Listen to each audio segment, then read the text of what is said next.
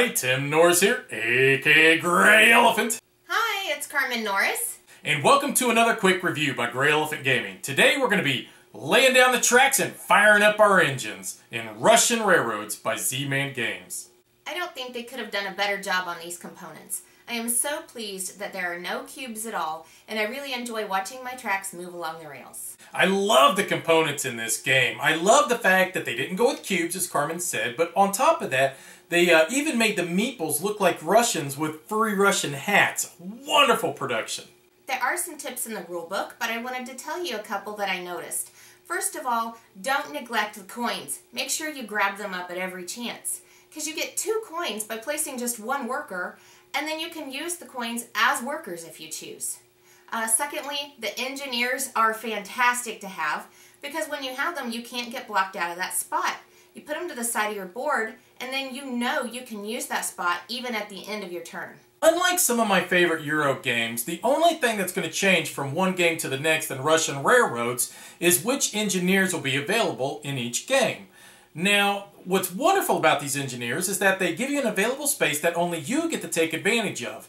And at the end of the game, if you have the most engineers next to your player board, you score a bonus 40 points at the end of the game. Yeah, 40 points. They are a big deal. I find that in order to maximize my points each round, I like to focus on one railway and move it up a lot more than the others.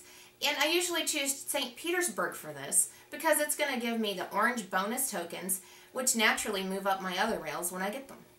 Advancing tracks along the rails takes very careful planning because you can never advance one track past another track that's in front of it. And what I mean by that is that if you have one rail and you have a black track on it, then you have a gray track behind it, you must first advance the black track in order to advance the gray track. Then on top of that, you need to pay attention to the engines that you're placing on each one of these rails.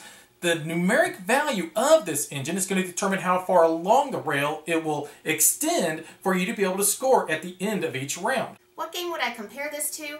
Well, the first one that comes to mind is Pillars of the Earth, because it's a pretty straightforward worker placement game. There are some spots you take just for points, and I would say it also reminds me a bit of Stone Age, but in Stone Age you have resource management, and this game really doesn't deal with resource management. Yeah, these are some of the first worker placement games I played, but I find that a lot of the Euro worker placement style games I play now aren't so much straightforward worker placement, but this one is more so. So do I like the game? Yeah, I like the game. I like the game a lot. I played 5 times so far, 4 times correctly. I played with 2 players and I played with 4 players. And I've enjoyed both aspects of that range. The game's slick. It feels like every decision that you're making in this game is impactful in one way or another. I like how, even though you could get blocked off from certain action spaces, you should always be able to try to find a way to work around that, given the fact you have 3 rails you could work on, not to mention your factory line as well. I think that what's cool is that, given the turn order, you know, from first player to 4th player, I like that the 4th player, because in a lot of Euro games, the last player to go typically gets hosed. And in this one, at least you get rewarded with victory points for being in that position. I like that aspect of it as well. And I like, too, that the first player can't block off the first player marker by placing his own meeple there, you know. It's always open to grab from 2nd all the way down to 4th for somebody else to take the first player's action spots.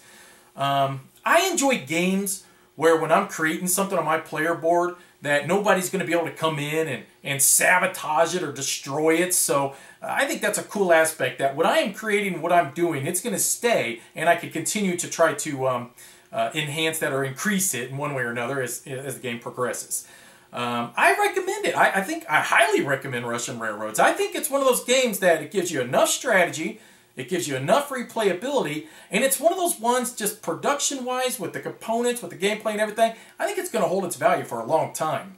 So do I like Russian Railroads? Well, yeah, I mean, I enjoy the game enough to play it with you if you want to play, and I'll try to beat my best score.